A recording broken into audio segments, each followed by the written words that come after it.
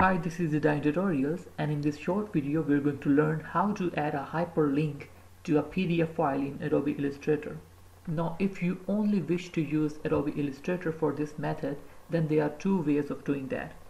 First, there is a default approach where you simply use the type tool to paste the entire web link that you wish to use in your PDF file as a web link.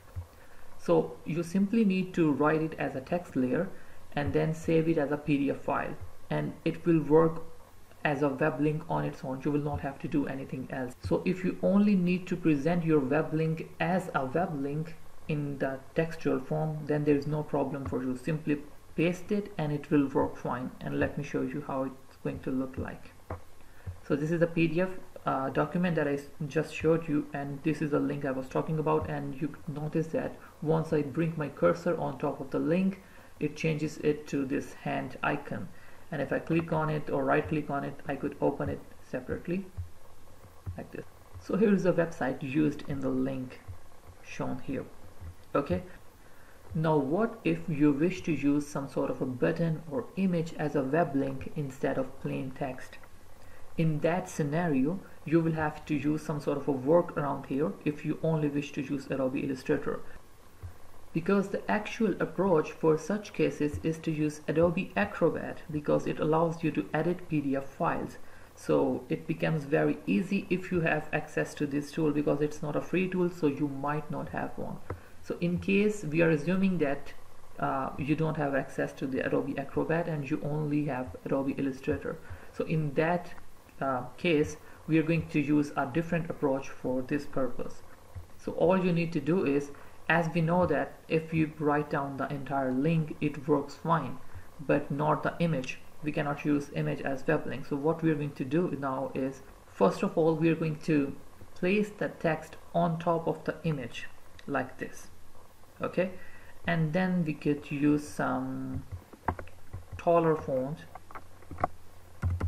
like impact.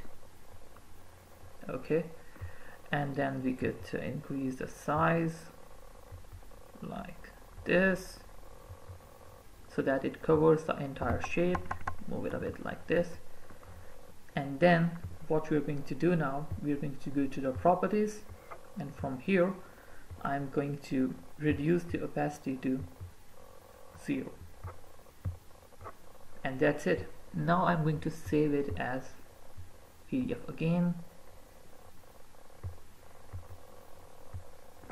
and this time I'm going to call it my document _2 and PDF, save, and yeah, let's go with the default. That's it. Now I'll go to this particular document and open it in Google Chrome. Now in this particular PDF that we have saved now, you will notice that this button is now working as a web link instead of the text here that I showed you earlier like this. So instead of this one, now we have a button here on the subscribe button instead. But actually we have simply overlapped the web link text on top of the image that we wish to use as a button or clickable object. So now as you can notice that it is clickable, so I will click on it and it will open the website.